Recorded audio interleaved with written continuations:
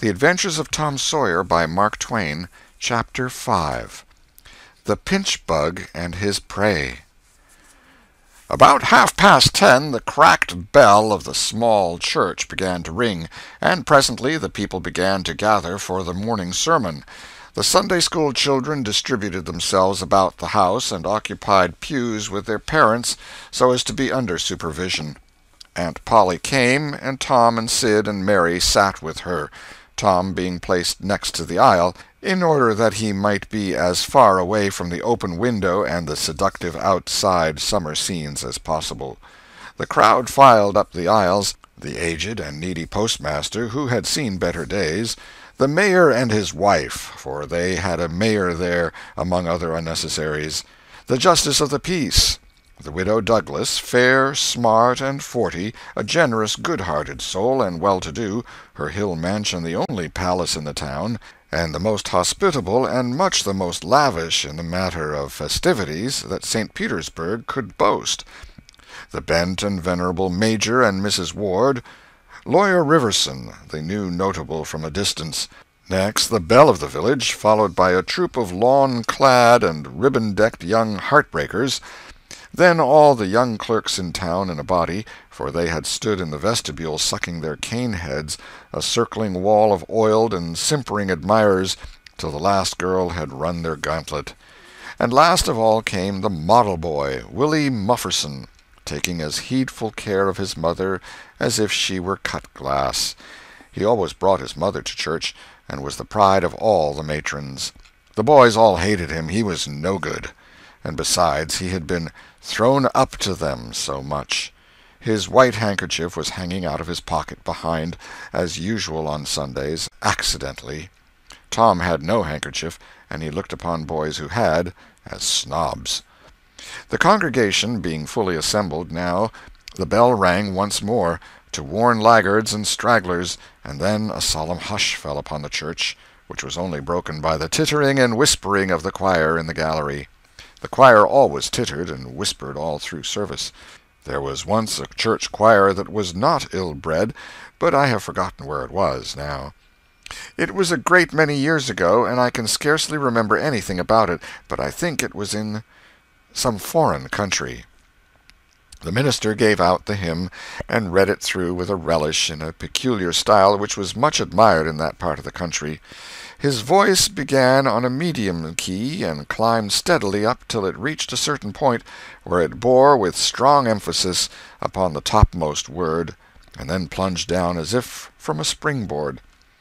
Shall I be carried to the skies on flowery beds of ease, whilst others fight to win the prize and sail through bloody seas? He was regarded as a wonderful reader. At church sociables he was always called upon to read poetry, and when he was through, the ladies would lift up their hands and let them fall helplessly in their laps, and wall their eyes and shake their heads, as much as to say, "Words cannot express it. It is too beautiful for this mortal earth." After the hymn had been sung, the Reverend Mr. Sprague turned himself into a bulletin board, and read off notices of meetings and societies and things, till it seemed that the list would stretch out to the crack of doom, a queer custom which is still kept up in America, even in cities away here in this age of abundant newspapers. Often the less there is to justify a traditional custom, the harder it is to get rid of it. And now the minister prayed. A good, generous prayer it was, and went into details.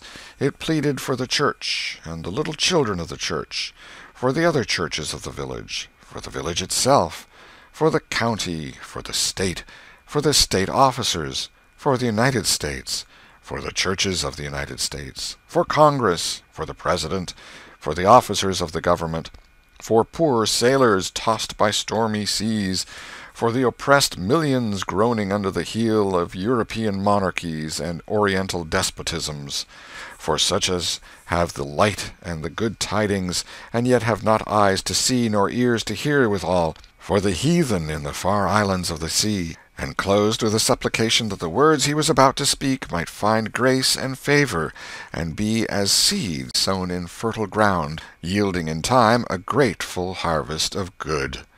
Amen. There was a rustling of dresses, and the standing congregation sat down. The boy whose history this book relates did not enjoy the prayer. He only endured it, if he even did that much. He was restive all through it.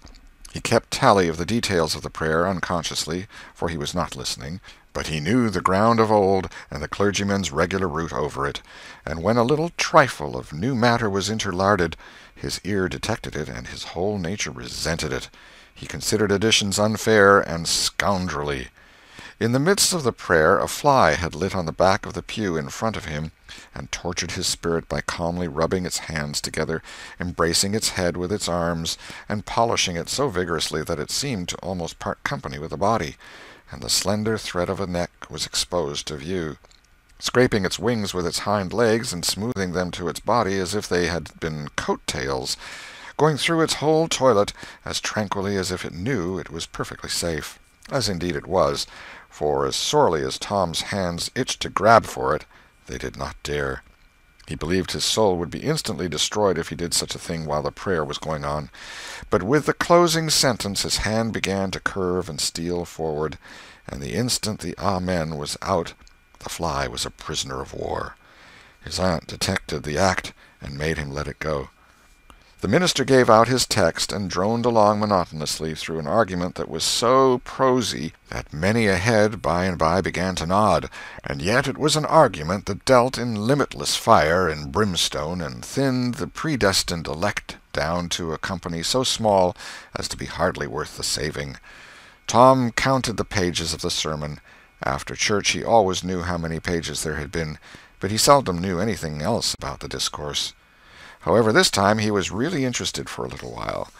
The minister made a grand and moving picture of the assembling together of the world's hosts at the millennium, when the lion and the lamb should lie down together and a little child should lead them.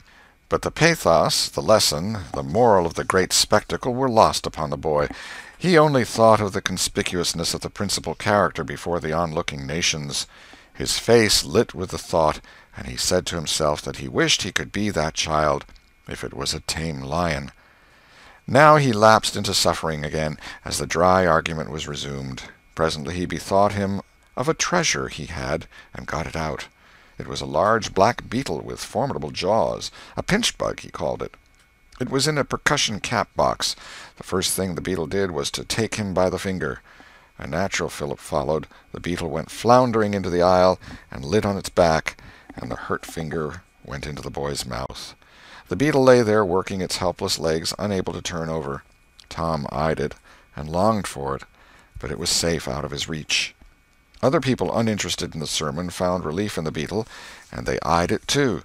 Presently a vagrant poodle dog came idling along, sad at heart, lazy with the summer softness and the quiet, weary of captivity, sighing for change.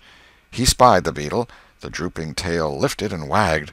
He surveyed the prize, walked around it, smelt at it from a safe distance, walked around it again, grew bolder, and took a closer smell, then lifted his lip and made a gingerly snatch at it, just missing it, made another and another, began to enjoy the diversion, subsided to his stomach with the beetle between his paws, and continued his experiments. Grew weary at last, and then indifferent and absent-minded. His head nodded, and little by little his chin descended and touched the enemy, who seized it.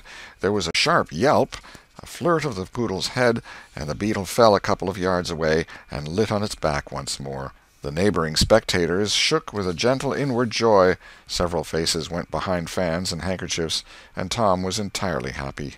The dog looked foolish, and probably felt so, but there was resentment in his heart, too, and a craving for revenge. So he went to the beetle and began a wary attack on it again, jumping at it from every point of a circle, lighting with his forepaws within an inch of the creature, making even closer snatches at it with his teeth, and jerking his head till his ears flapped again. But he grew tired once more after a while, tried to amuse himself with a fly, but found no relief, followed an ant around with his nose close to the floor, and quickly wearied of that, yawned, sighed, forgot the beetle entirely, and sat down on it. Then there was a wild yelp of agony, and the poodle went sailing up the aisle. The yelps continued, and so did the dog. He crossed the house in front of the altar. He flew down the other aisle. He crossed before the doors. He clambered up the home stretch. His anguish grew with his progress, till presently he was but a woolly comet moving in its orbit with the gleam and the speed of light. At last the frantic sufferer sheered from its course and sprang into its master's lap. He flung it out of the window, and the voice of distress quickly thinned away and died in the distance. By this time the whole church was red-faced and suffocating with suppressed laughter, and the sermon had come to a dead standstill. The discourse was resumed presently, but it went lame and halting, all possibility of impressiveness being at an end, for even the gravest sentiments were constantly being received with a smothered burst of unholy mirth, under cover of some remote pew-back, as if the poor parson had said a rarely facetious thing. It was a genuine relief to the whole congregation when the ordeal was over and the benediction pronounced. Tom Sawyer went home quite cheerful, thinking to himself that there was some satisfaction about divine service when there was a bit of variety in it. He had but one marring thought. He was willing that the dog should play with his pinch-bug, but he did not think it was upright in him to carry it off. Chapter 6. Tom Meets Becky. Monday morning found Tom Sawyer miserable. Monday morning always found him so, because it began another week's slow suffering in school. He generally began that day with wishing he had had no intervening holiday. It made the going into captivity and fetters again so much more odious. Tom lay thinking. Presently it occurred to him that he wished he was sick. Then he could stay home from school. Here was a vague possibility. He canvassed his system. No ailment was found, and he investigated again. This time he thought he could detect colicky symptoms, and he began to encourage them with considerable hope. But they soon grew feeble and presently died wholly away. He reflected further. Suddenly he discovered something. One of his upper front teeth was loose. This was lucky. He was about to begin to groan as a starter, as he called it, when it occurred to him that if he came into court with that argument, his aunt would pull it out, and that would hurt. So he thought he would hold the tooth in reserve for the present and seek further. Nothing offered for some little time, and then he remembered hearing the doctor tell about a certain thing that laid up a patient for 2 or 3 weeks and threatened to make him lose a finger. So the boy eagerly drew his sore toe from under the sheet and held it up for inspection. But now he did not know the necessary symptoms. However, it seemed well worth while to chance it, so he fell to groaning with considerable spirit. But Sid slept on unconscious. Tom groaned louder, and fancied that he began to feel pain in the toe. No result from Sid. Tom was panting with his exertions by this time. He took a rest, and then swelled himself up and fetched a succession of admirable groans. Sid snored on. Tom was aggravated. He said, "Sid! Sid!" and shook him. This course worked well, and Tom began to groan again. Sid yawned, stretched, then brought himself up on his elbow with a snort, and began to stare at Tom. Tom went on groaning, and Sid said, "Tom! Say, Tom!" No response. "Here, Tom! Tom! What is the matter, Tom?" And he shook him and looked in his face anxiously. Tom moaned out, "Oh, don't, Sid! Don't joggle me!" "Why, what's the matter, Tom? I must call Auntie." "No, never mind. It'll be over by and by, maybe. Don't call anybody." "But I must. Don't groan so, Tom. It's awful. How long you been this way?" "Hours. Ouch! Oh, don't stir so, Sid. You'll kill me." "Tom, why didn't you wake me sooner? Oh, Tom, don't! It makes my flesh crawl to hear you. Tom, what is the matter?" "I forgive you everything, Sid. Oh, everything you've ever done to me. When I'm gone—" "Tom, don't you ain't dying, are you? Don't, Tom. Oh, don't. Maybe—" "Oh, I forgive everything, Sid. Oh, tell 'em so, Sid. And, Sid, you give my window sash and my cat with one eye to that new girl that's come to town, and tell her—" But Sid had snatched his clothes and gone. Tom was suffering in reality now, so handsomely was his imagination working, and so his groans had gathered quite a genuine tone. Sid flew downstairs and said, "Oh, Aunt Polly, come! Tom's dying." "Dying?" "Yes'm, don't wait, come quick." "Rubbish, I don't believe it." But she fled upstairs nevertheless, with Sid and Mary at her heels, and her face grew white, too, and her lip trembled. When she reached the bedside she gasped out, "You, Tom! Tom, what's the matter with you?" "Oh, Auntie, What's the matter with you? What is the matter with you, child?" "Oh, Auntie, my sore toes mortified." The old lady sank down into a chair and laughed a little, then cried a little, then did both together. This restored her, and she said, "Tom, what a turn you did give me! Now you shut up that nonsense and climb out of this." The groans ceased and the pain vanished from the toe. The boy felt a little foolish, and he said, "Aunt Polly, it seemed mortified, and it hurt so I never minded my tooth at all."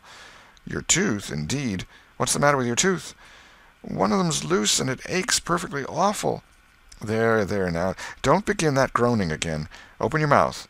Well, your tooth is loose, but you're not going to die about that. Mary, get me a silk thread and a chunk of fire out of the kitchen." Tom said, "Oh, please, Auntie, don't pull it out. It don't hurt any more. I wish I may never stir if it does. Please don't, Auntie. I don't want to stay home from school." "Oh, you don't you? So all this row was because you thought you'd get to stay home from school and go a-fishing. Tom, Tom, I love you so, and you seem to try every way you can to break my old heart with your outrageousness." By this time the dental instruments were ready. The old lady made one end of the silk thread fast to Tom's tooth with a loop and tied the other to the bedpost. Then she seized the chunk of fire and suddenly thrust it almost into the boy's face. The tooth hung dangling by the bedpost now. But all trials bring their compensations. As Tom wended to school after breakfast, he was the envy of every boy he met because the gap in his upper row of teeth enabled him to expectorate in a new and admirable way. He gathered quite a following of lads interested in the exhibition, and one that had cut his finger and had been a center of fascination and homage up to this time, now found himself suddenly without an adherent, and shorn of his glory. His heart was heavy, and he said with a disdain which he did not feel that it wasn't anything to spit like Tom Sawyer, but another boy said, "Sour grapes," and he wandered away a dismantled hero. Shortly Tom came upon the juvenile pariah of the village, Huckleberry Finn, son of the town drunkard. Huckleberry was cordially hated and dreaded by all the mothers of the town, because he was idle and lawless and vulgar and bad, and because all their children admired him so, and delighted in his forbidden society, and wished they dared to be like him. Tom was like the rest of the respectable boys in that he envied Huckleberry his gaudy, outcast condition, and was under strict orders not to play with him. So he played with him every time he got a chance. Huckleberry was always dressed in the cast-off clothes of full-grown men, and they were in perennial bloom and fluttering with rags. His hat was a vast ruin with a wide crescent lopped out of its brim. His coat, when he wore one, hung nearly to his heels, and had the rearward buttons far down the back, but one suspender supported his trousers. The seat of the trousers bagged low and contained nothing. The fringed legs dragged in the dirt when not rolled up. Huckleberry came and went at his own free will. He slept on doorsteps in fine weather and in empty hogsheads in wet. He did not have to go to school or to church, or call any being master or obey anybody. He could go fishing or swimming when and where he chose, and stay as long as it suited him. Nobody forbade him to fight. He could sit up as late as he pleased. He was always the first boy that went barefoot in the spring, and the last to resume leather in the fall. He never had to wash nor put on clean clothes. He could swear wonderfully. In a word, everything that goes to make life precious, that boy had. So thought every harassed, hampered, respectable boy in St. Petersburg. Tom hailed the romantic outcast. "Hello, Huckleberry." "Hello yourself, and see how you like it." "What's that you got?" "Dead cat." "Let me see him, Huck. My, he's pretty stiff. Where'd you get him?" "Bought him off'n a boy." "What'd you give?" "I give a blue ticket and a bladder that I got at the slaughterhouse." "Where'd you get the blue ticket?" "Bought it off'n Ben Rogers 2 weeks ago for a hoopstick." "Say, what is dead cats good for, Huck?" "Good for? Cure warts with." "No, is that so? I know something that's better." "I bet you don't. What is it?" "Why, spunk water." "Spunk water? I wouldn't give a dern for spunk water." "You wouldn't you? Did you ever try it?" "No, I hain't. But Bob Tanner did." "Who told you so?" "Why, he told Jeff Thatcher, and Jeff told Johnny Baker, and Johnny told Jim Hollis, and Jim told Ben Rogers, and Ben told a nigger, and the nigger told me. There now." "Well, what of it? They'll all lie. Leastwise, all but the nigger. I don't know him. But I never see a nigger that wouldn't lie." "Shucks. Now you tell me how Bob Tanner done it, Huck." "Why, he took and dipped his hand in a rotten stump where the rainwater was." "In the daytime?" "Certainly." "With his face to the stump?" "Yes. Least I reckon so." "Did he say anything?" "I don't reckon he did. I don't know." "Aha! Talk about trying to cure warts with spunk water such a blame fool way as that. Why, that ain't a-going to do any good. You got to go all by yourself to the middle of the woods where you know there's a spunk water stump, and just as it's midnight you back up against the stump and jam your hand in and say, 'Barleycorn, barleycorn, Injun meal shorts, spunk water, swaller these warts,' and then walk away quick 11 steps with your eyes shut, and then turn around 3 times and walk home without speaking to anybody, because if you speak the charm's busted." "Well, that sounds like a good way, but that ain't the way Bob Tanner done." "No, sir, you can bet he didn't, because he's the wartiest boy in this town, and he wouldn't have a wart on him if he'd known how to work spunk water. I've took thousands of warts off my hands that way, Huck. I play with frogs so much I've always got considerable many warts. Sometimes I take 'em off with a bean." "Yes, bean's good. I've done that." "Have you? What's your way?" "You take and split the bean and cut the wart so as to get some blood, and then you put the blood on one piece of the bean and take and dig a hole and bury it about midnight at the crossroads in the dark of the moon, and then you burn up the rest of the bean. You see, that piece that's got the blood on it will keep drawing and drawing, trying to fetch the other piece to it, and so that helps the blood to draw the wart, and pretty soon off she comes." "Yes, that's it, Huck, that's it. Though when you're burying it, if you say, 'Down bean, off wart, come no more to bother me,' it's better. That's the way Joe Harper does, and he's been nearly to Coonville and most everywheres. But say, how do you cure 'em with dead cats?" "Why, you take your cat and go and get in the graveyard long about midnight when somebody that was wicked has been buried, and when it's midnight a devil will come, or maybe 2 or 3, but you can't see 'em. You can only hear something like the wind, or maybe hear 'em talk. And when they're taking that feller away, you heave your cat after 'em and say, 'Devil follow corpse, cat follow devil, warts follow cat, I'm done with you.' And that'll fetch any wart." "Sounds right. Do you ever try it, Huck?" "No, but old Mother Hopkins told me." "Well, I reckon it's so, then, because they say she's a witch." "Say! Why, Tom, I know she is. She witched Pap. Pap says so his own self. He come along one day and he see she was a-witching him, so he took up a rock, and if she hadn't dodged, he'd a got her. Well, that very night he rolled off in the shed where he was a-layin' drunk and broke his arm." "Why, that's awful. How did he know she was a-witching him?" "Lord, Pap can tell easy. Pap says when they keep looking at you right stiddy, they're a-witching you, especially if they mumble. 'Cause when they mumble they're saying the Lord's Prayer backwards. Say, Hucky, when you going to try the cat?" "Tonight. I reckon they'll come after old Hoss Williams tonight." "But they buried him Saturday. Didn't they get him Saturday night?" "Why, how you talk. How could their charms work till midnight, and then it's Sunday? Devils don't slosh around much of a Sunday, I don't reckon." "I never thought of that. That's so. Let me go with you." "Of course, if you ain't afeard." "Afeard? 'Tain't likely. Will you meow?" "Yes, and you meow back, if you get a chance. Last time you kept me a-meowing around till old Hayes went to throwing rocks at me and says, 'Darn that cat,' and so I hove a brick through his window. But don't you tell." "I won't. I couldn't meow that night because Auntie was watching me, but I'll meow this time. Say, what's that?" "Nothing but a tick." "Where'd you get him?" "Out in the woods." "What'll you take for him?"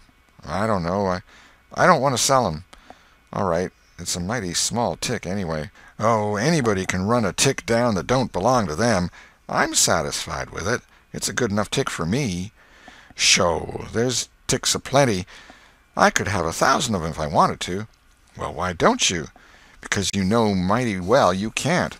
This is a pretty early tick, I reckon. It's the first one I've seen this year. Say, Huck, I'll give you my tooth for him." "Let's see it." Tom got out a bit of paper and carefully unrolled it. Huckleberry viewed it wistfully. The temptation was very strong. At last he said, "Is it genuine?" Tom lifted his lip and showed the vacancy. "Well, all right," said Huckleberry. "It's a trade." Tom enclosed the tick in the percussion cap box that had lately been the pinchbug's prison, and the boys separated, each feeling wealthier than before. When Tom reached the little isolated frame schoolhouse, he strode in briskly, with the manner of one who had come with all honest speed. He hung his hat on a peg and flung himself into his seat with businesslike alacrity. The master, throned on high in his great splint-bottom arm-chair, was dozing, lulled by the drowsy hum of study. The interruption roused him. "Thomas Sawyer?" Tom knew that when his name was pronounced in full it meant trouble. "Sir." "Come up here. Now, sir, why are you late again, as usual?" Tom was about to take refuge in a lie when he saw 2 long tails of yellow hair hanging down a back that he recognized by the electric sympathy of love. And by that form was the only vacant place on the girl's side of the schoolhouse. He instantly said, "I stopped to talk with Huckleberry Finn." The master's pulse stood still, and he stared helplessly. The buzz of study ceased. The pupils wondered if this foolhardy boy had lost his mind. The master said, You did what?" "Stopped to talk with Huckleberry Finn." There was no mistaking the words. "Thomas Sawyer, this is the most astounding confession I have ever listened to. No mere ferule will answer for this offense. Take off your jacket." The master's arm performed until it was tired and the stock of switches notably diminished. Then the order followed. "Now, sir, go and sit with the girls, and let this be a warning to you."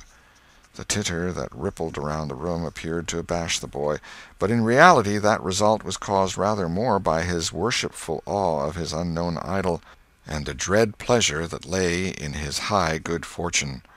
He sat down upon the end of the pine bench, and the girl hitched herself away from him with a toss of her head. Nudges and winks and whispers traversed the room, but Tom sat still with his arms upon the long, low desk before him, and seemed to study his book. By and by attention ceased from him, and the accustomed school murmur rose upon the dull air once more. Presently the boy began to steal furtive glances at the girl. She observed it, made a mouth at him, and gave him the back of her head for the space of a minute. When she cautiously faced around again, a peach lay before her. She thrust it away. Tom gently put it back. She thrust it away again, but with less animosity. Tom patiently returned it to its place. Then she let it remain. Tom scrawled on his slate, "Please take it. I got more." The girl glanced at the words, but made no sign. Now the boy began to draw something on the slate, hiding his work with his left hand. For a time the girl refused to notice, but her human curiosity presently began to manifest itself by hardly perceptible signs. The boy worked on, apparently unconscious. The girl made a sort of non-committal attempt to see it, but the boy did not betray that he was aware of it. At last she gave in, and hesitatingly whispered, "Let me see it." Tom uncovered a dismal caricature of a house with 2 gable ends to it, and a corkscrew of smoke issuing from the chimney. Then the girl's interest began to fasten itself upon the work as she forgot everything else. When it was finished she gazed a moment, then whispered, "It's nice. Make a man." The artist erected a man in the front yard that resembled a derrick. He could have stepped over the house, but the girl was not hypercritical. She was satisfied with the monster, and whispered, "It's a beautiful man. Now make me coming along." Tom drew an hourglass with a full moon and straw limbs to it, and armed the spreading fingers with a portentous fan. The girl said, "It's ever so nice. I wish I could draw." "It's easy," whispered Tom. "I'll learn you." "Oh, will you? When?" "At noon. Do you go home to dinner?" "I'll stay if you will." "Good. That's a whack. What's your name?" "Becky Thatcher." "What's yours?" "Oh, I know. It's Thomas Sawyer." "That's the name they lick me by. I'm Tom when I'm good. You can call me Tom. Will you?" "Yes." Now Tom began to scrawl something on the slate, hiding the words from the girl, but she was not backward this time. She begged to see. And Tom said, "Oh, it ain't anything." "Yes, it is." "No, it ain't. You don't want to see it." "Yes, I do. Indeed, I do. Please let me." "You'll tell." "No, I won't. Deed and double deed I won't." "You won't tell anybody at all? Ever as long as you live?" "No, I won't ever tell anybody. Now let me." "Oh, you don't want to see." "Now that you treat me so, I will see." And she put her small hand upon his, and a little scuffle ensued, Tom pretending to resist in earnest, but letting his hand slip by degrees till these words were revealed: "I love you." "Oh, you bad thing!" And she hit his hand a smart rap, but reddened and looked pleased nevertheless. Just at this juncture the boy felt a slow, fateful grip closing on his ear, and a steady lifting impulse. In that vice he was borne across the house and deposited in his own seat, under a peppering fire of giggles from the whole school. Then the master stood over him during a few awful moments, and finally moved away to his throne without saying a word. But although Tom's ear tingled, his heart was jubilant. As the school quieted down, Tom made an honest effort to study, but the turmoil within him was too great. In turn he took his place in the reading class and made a botch of it, then in the geography class, and turned lakes into mountains, mountains into rivers, and rivers into continents, till chaos was come again. Then in the spelling class, and got turned down by a succession of mere baby words, till he brought up at the foot and yielded up the pewter medal which he had worn with ostentation for months. End of chapter 6.